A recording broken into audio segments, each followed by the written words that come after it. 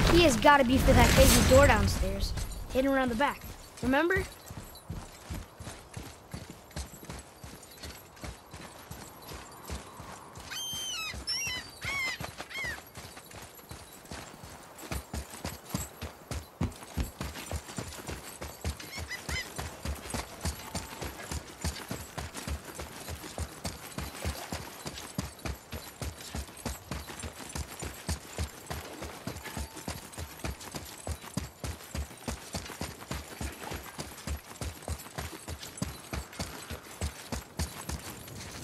Tyr's Rune. This is it.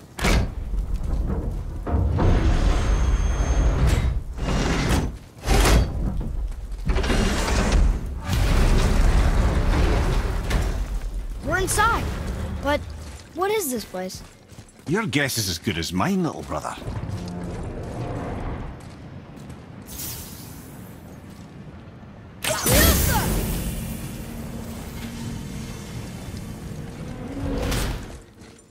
Tree!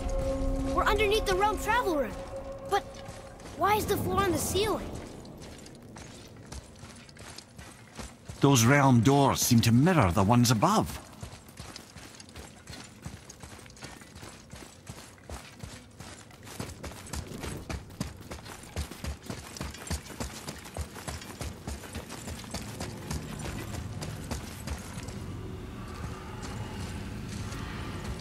There's something up there. Up there. Tyr used the same magic to protect the Black Rune. The clue we seek may be inside. Huh. Right next to the Jotunheim door. Interesting. But can we reach it? Not from here.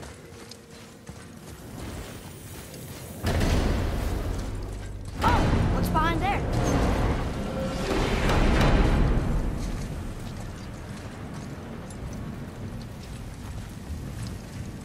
Well, one inner sanctum within another.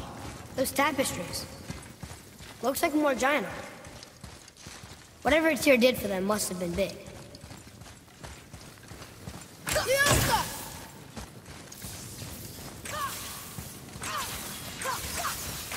Whoa, who are they?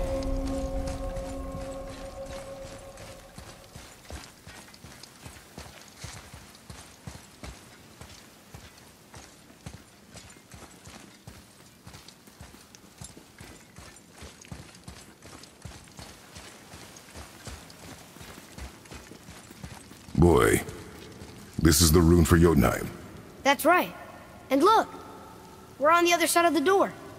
The upside-down door. What are you thinking? Stand back. Okay.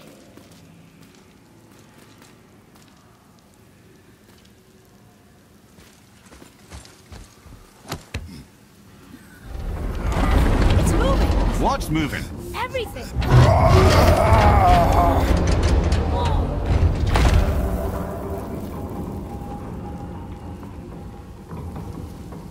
Extraordinary.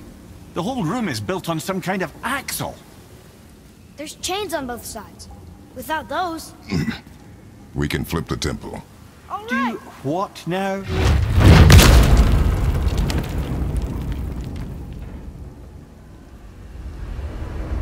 Uh-oh. Things are happening.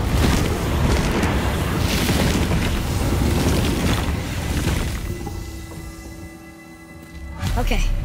I don't think they're attacking. Boy, on the statues. I see them. It says void. Ominous. Go on. Read. Before the first, after the last. Nothing between, no shadow cast. Alpha. Are you quite sure flipping the temple is the only way to reach them, whatever it is? You said there would be a path. The temple can be flipped. Therefore, we flip the temple. The logic is unassailable.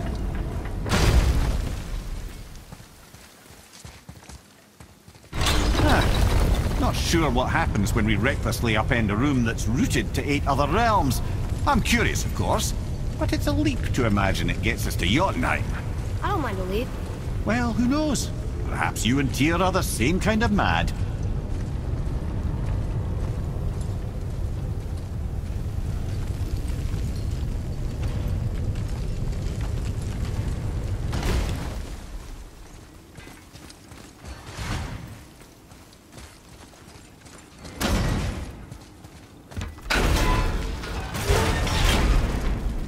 Again with the death traps.